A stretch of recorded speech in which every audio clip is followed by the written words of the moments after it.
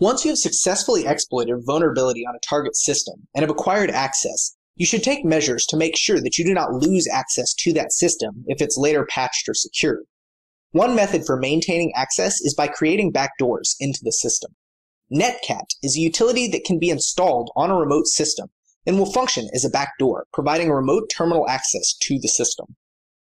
In order to install Netcat on our target system, now that we've exploited it, we want to upload the Netcat executable to that system. So we'll use the upload command and then specify the location of the Netcat executable on our local system. So user share Windows binaries netcat.exe, and then specify the location that we want to upload it to on the target system. So C, Windows, and then System32. Now that it's uploaded, we want to create a registry key that will automatically boot up the Netcat service anytime the system is turned on, so that we have a permanent backdoor onto the system. To do this, use reg enum key -k, and then high key local machine, software, Microsoft, Windows current version, and run. And this will enumerate any keys that are currently listed that are processes that will start as soon as the system boots up. And there's currently no values within this registry key. So now we want to create one for Netcat. So we'll use reg set val, then -k, then the same path, then -v to create a new value, and then we'll call this value Netcat, and then -d to specify the data within that value. And we'll specify the location of the Netcat executable to be executed, and then the switches that are used in it. So we'll create it as a listening port on port 6000, and then we'll execute command.exe. We can then verify the contents of that registry key with reg query val, then -k, and then that same path again, then -v and Netcat. And here we can see that the changes were made to the registry. So then to test this out, we'll go ahead and reboot the target system.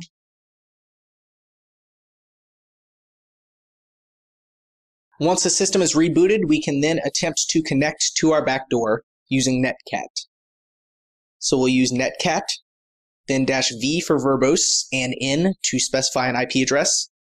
And then we'll enter the IP address of our target system with the backdoor on it, and then port 6000.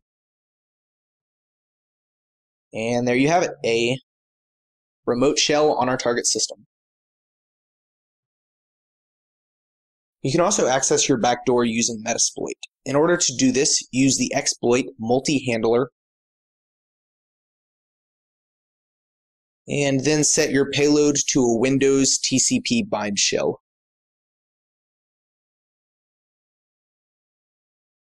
Then show options, and set your remote host to the IP address of the target system.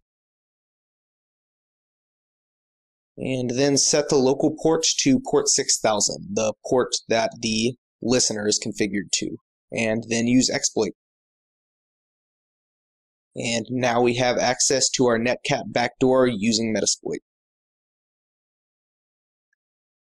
There actually is a post-exploitation script that you can run in Meterpreter in order to create a Meterpreter backdoor, so that you can re-access your Meterpreter session at a later time, even if the system is patched. In order to do this, use the command run Metsvc. What this does is it will install a Meterpreter service on the remote system, and then it will indicate what port that service is listening on.